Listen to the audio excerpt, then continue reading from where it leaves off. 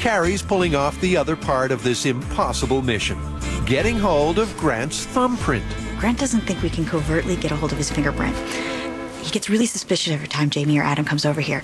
So I'm going to have him copy a stack of CDs, and hopefully that way we can get a hold of his fingerprint. He's going to come to the store any minute. It's freaking me out.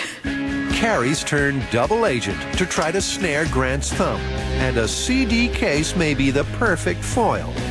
And bingo, he takes the bait.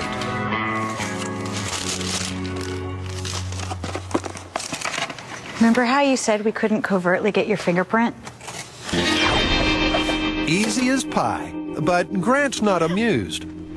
Yes, I told the producer yesterday that it would be almost impossible to covertly get my fingerprint. Apparently, I was wrong. Weren't expecting a double agent, were you? Yeah, from our own team. With the master print under wraps, Jamie successfully dusts it off. Look at that. Scans it in, and when he prints it onto acetate, he has one of those Heinemann moments of genius. As you can see here, the prints that we were getting are all kind of jaggy looking. It's not real clean lines. So I realized that I can go back in this scale with a marker and clean up these jaggies, and then we can shrink it back down, and we'll retry our etch and see if that works. It's a fine line, but with both Jamie and Grant's prints cleaned up, first impressions are that this might just work.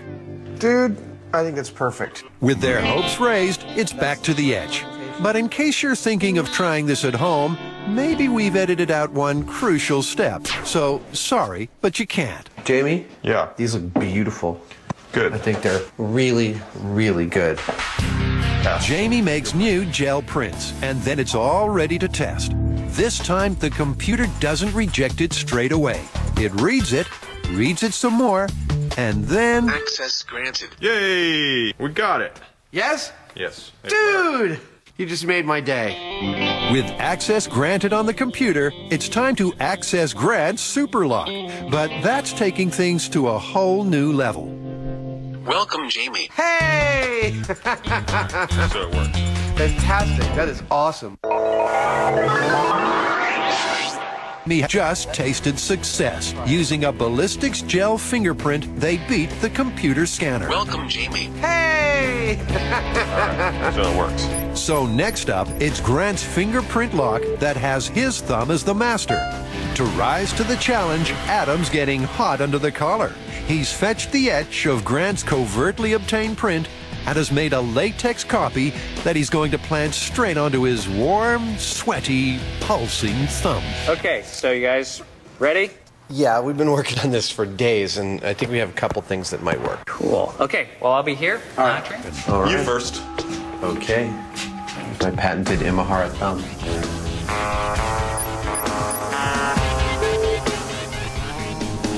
But it's a bad start. Adam resets and tries again, but nothing. With this technique dribbling towards busted, Adam tries licking the latex. And he's in. He has set off the next alarm, but the finger's been foiled. I don't care about the alarm. It works, man! No way! That is latex glued to my thumb. But they're not stopping there.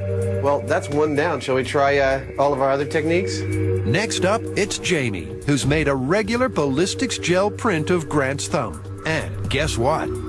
Yay! Hey! Nicely done!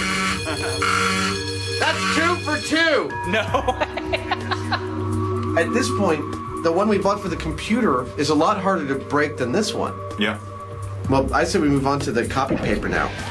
With everything they do working, the team goes for broke by trying the photocopy of Grant's print. No warmth and no pulse, just a licked piece of paper. This is dumb! What is this? Well, there's your problem. So the myth that fingerprint locks can't be foiled is busted.